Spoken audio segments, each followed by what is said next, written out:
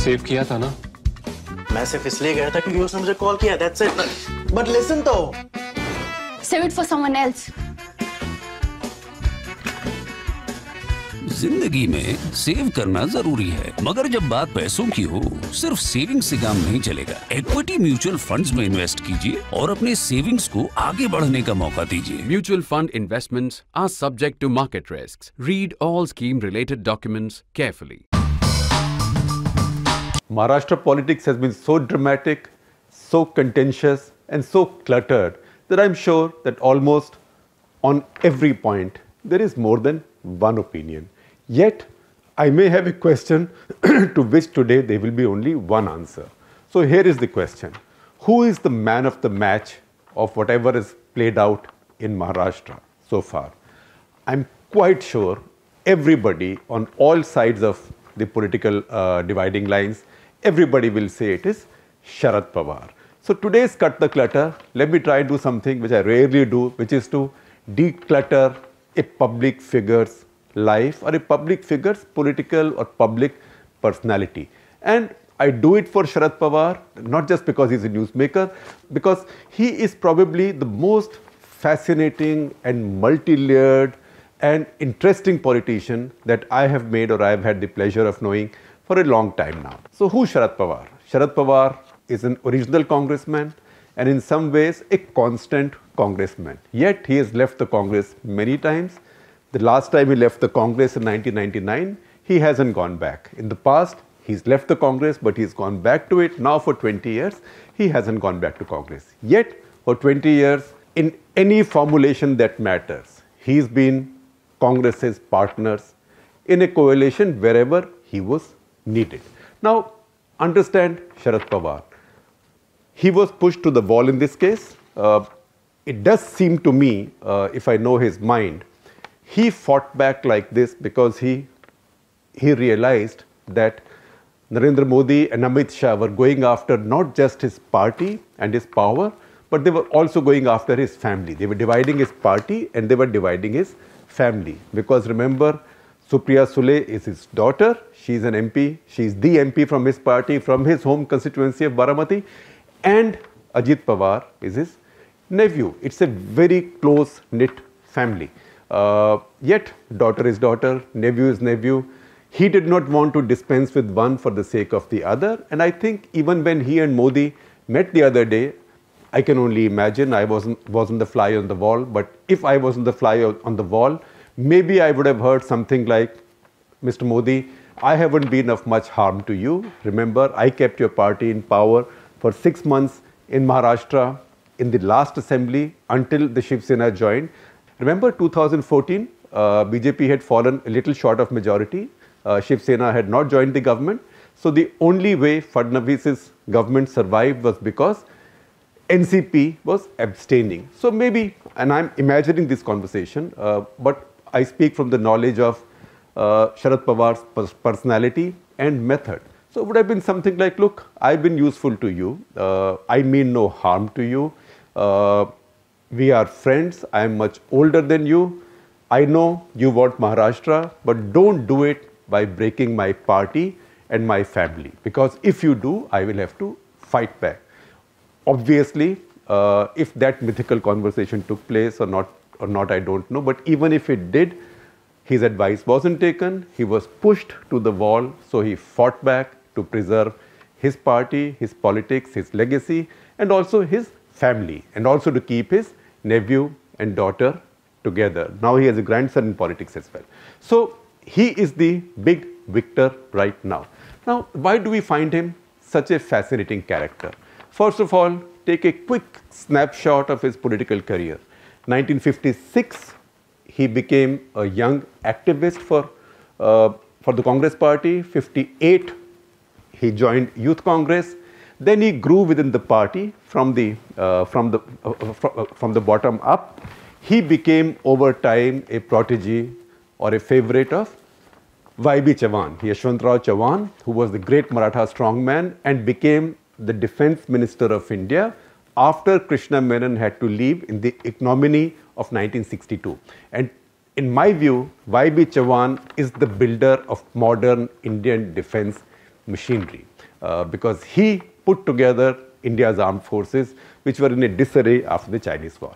So Sharad Pawar learned from him, grew under him. At the age of 27, contested his first election, very young those days, in Baramati for the State Assembly, 1967.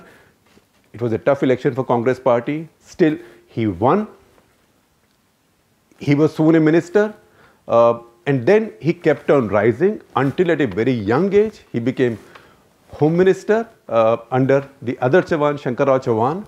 And then at the age of 38, he became Chief Minister. Now, that is how, in 1978, that is how quick his progression has been. And how did that happen? Now, again, drama has followed him through his life. By 1978, his mentor, that is Y.B. Chavan, had left Indira Gandhi's Congress and gone to another faction. Remember, after the emergency, Congress Party broke up into many factions. They had gone into a faction called Congress U. U stands for Urs, Devrajars. That faction contested separately in Maharashtra state elections. Indira Gandhi's Congress contested on its own. Together, they got a bunch of seats. The largest single party, see how familiar this sounds. The largest single party was the Janata Party. Congress U and Indira Congress had fought against each other. Congress U had broken away from Indira Congress. And yet, to keep the Janata Party out of power, Congress U and Indira Congress combined to set up a government of their own. The government lasted some time. And then you know what happened? After a while, Sharad Pawar left that formulation and joined up with Janata Party and again became a chief minister. That government was then dismissed by the Congress Party when Congress came to power back at the center in 1980. Those days, anybody coming to power in the center used to use Article 356 and dismiss any state government they did not like.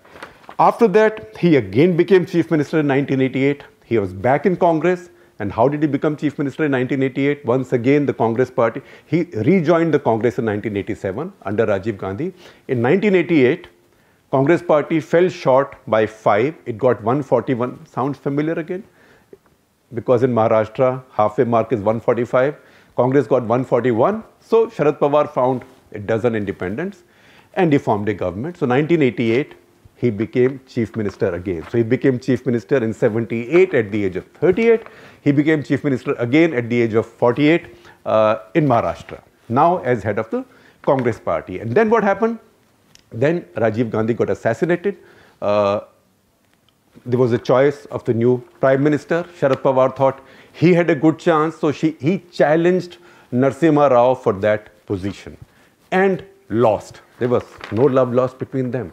But again, see what happened. Narasimha Rao appointed him defense minister. He performed that task quite dutifully, and people forget that he was the defense minister who opened India's armed forces to women. Now, I used to think that maybe it happened because his only child is a woman. But you can imagine in 1991-92, what kind of resistance would this have had 30 years back? What kind of resistance would this have had from a very conservative military brass and also from the politicians? Yet, he was able to do so. Of course, there were many jokes about him. At one point, he decided that he was going to urbanize or gentrify India's cantonments. And rumors spread that he was going to start with Pune. And there were rumors that, oh, look, this guy knows more about the real estate of Maharashtra than you and I may know about our living rooms. So can you really trust him with cantonment land? So that reputation and controversy has always followed him. So he was not able to do that. I think that project was dead on arrival. Maybe under another defense minister, something like that would have happened. But see again what happens. He and Narasimha Rao have no love lost between them. 92, December, first week, Babri Masjid falls. Bombay has massive riots.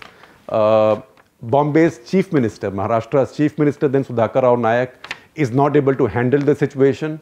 So what does Rao do? There were many conspiracy theories that he wanted to get rid of Sharad Pawar from the central government. But he goes to Sharad Pawar and says, listen, Maharashtra is very important. Bombay is very important. Can you go back as chief minister? So Sharad Pawar goes to Maharashtra as chief minister, just while the fires of the riots were still burning. And within days, within a very little while of his getting there, Bombay blasts took place. And then he did something on which he made a sort of confession or a disclosure to me in a 2006 Walk the Talk story based on that interview with him, where he said, and that is something for which his critics on the right, on the Hindu right, attack him wrongly, I think, in my view. He said that he deliberately lied on the day the serial blasts of 1993 took place in Bombay. And why did he lie? He said there were 12 blasts. I was worried that, because he knew the details, he knew that this was Muslim terrorists. And he was afraid that once again angry Shiv Sainiks will come out, and once again angry Hindu mobs will come out, and once again riots will return to Bombay, because the earlier fires had barely died by then. So what did he do? He lied. He said there were 13 blasts. And he placed one of the blasts, his mythical blast, in a deep Muslim locality.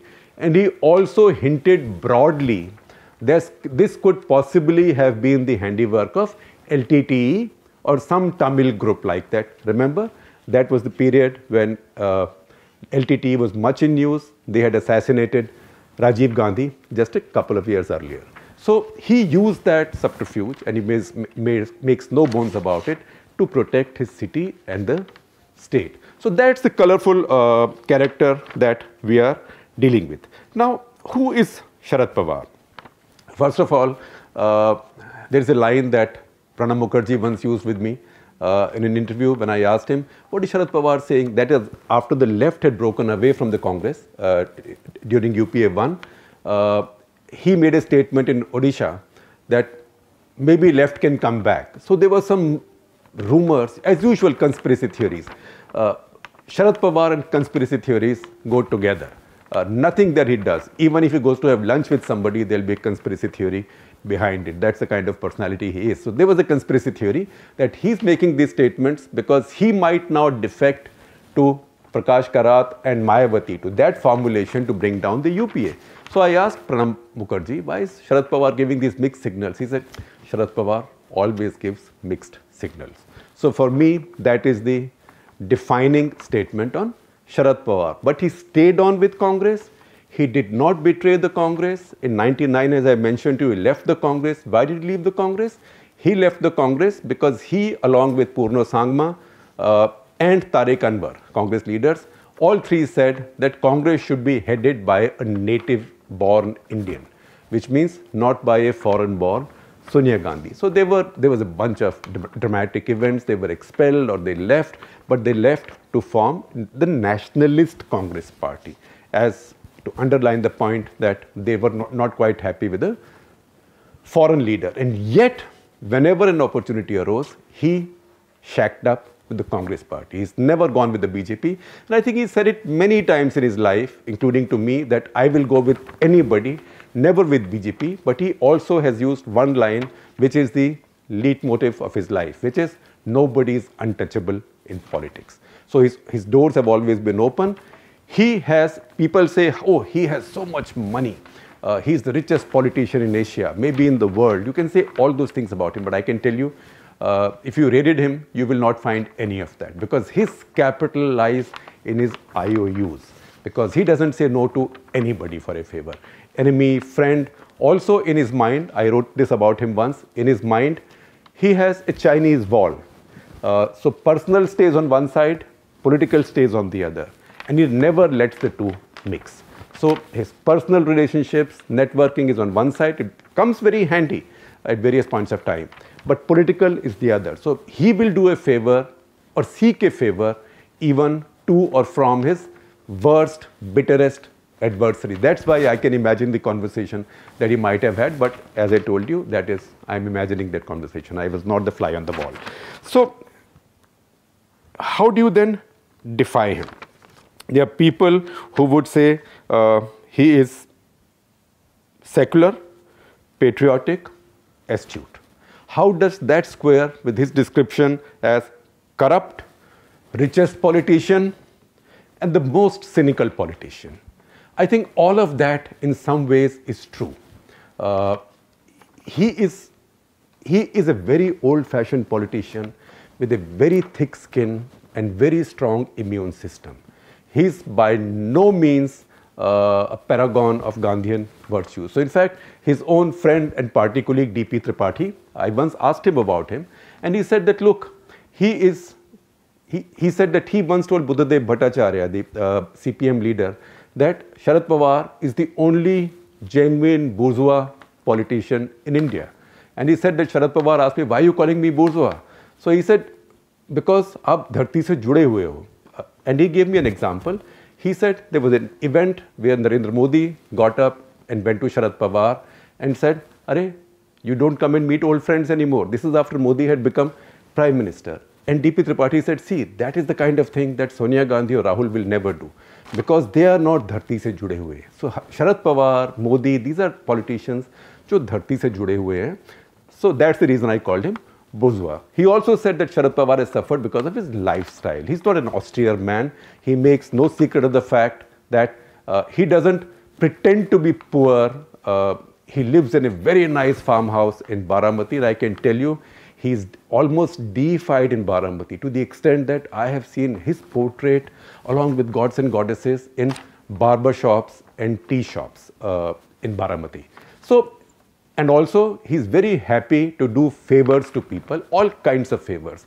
So a reputation has grown that if you need help of any kind, I suspect even financial, go to Sharad Pawar.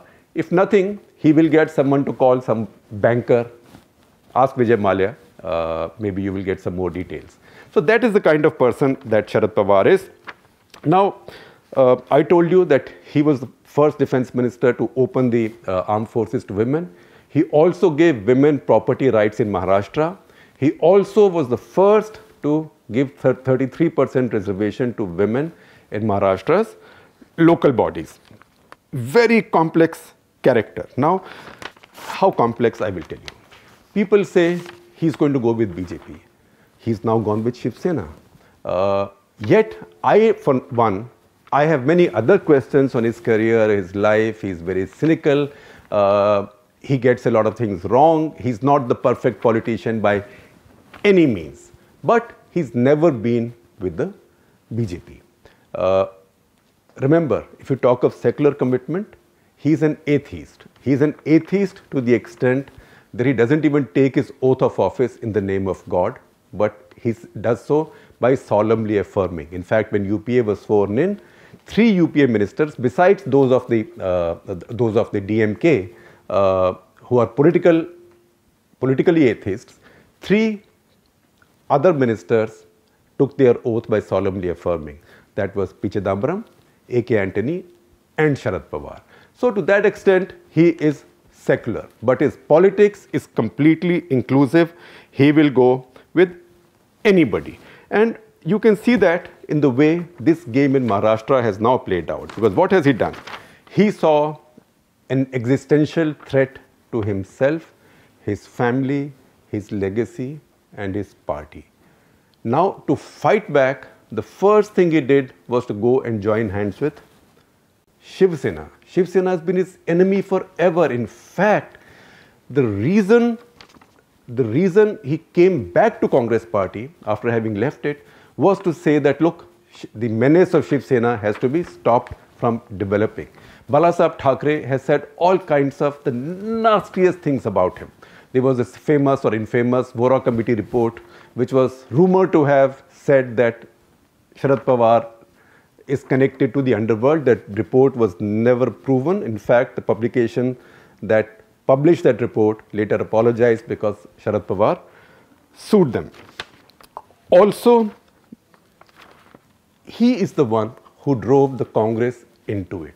And finally, he is the one who took his nephew under control and brought him back in line instead of someone like Balasaheb Thackeray who cast away his nephew, Raj Thackeray. So the man of the match is the most fascinating, by no means the cleanest or the quietest, and by no means the least controversial character in Indian politics. And you know, while he is such an inclusive person who talks to everybody, returns everybody's phone calls, but if you cross his path, he can be quite vengeful. Almost any politician, even in the cricket board, he led BCCI and ICC. So people who crossed his path, ask Lalit Modi, ask Jagmohan Dalmia, those people never recovered from his vengeance. Also, even gutka, the chewing tobacco, he thought he got cancer, oral cancer because of gutka. He had Maharashtra government ban gutka, and later he had Government of India ban gutka or chewing tobacco nationally. So if chewing tobacco gave him cancer, he took revenge on it by saving so many lives across the country. And in fact, he once even agreed to do a full walk the talk with me, only talking about gutka and cancer and the ban on tobacco, smoking, etc., etc. So that's the kind of person he is.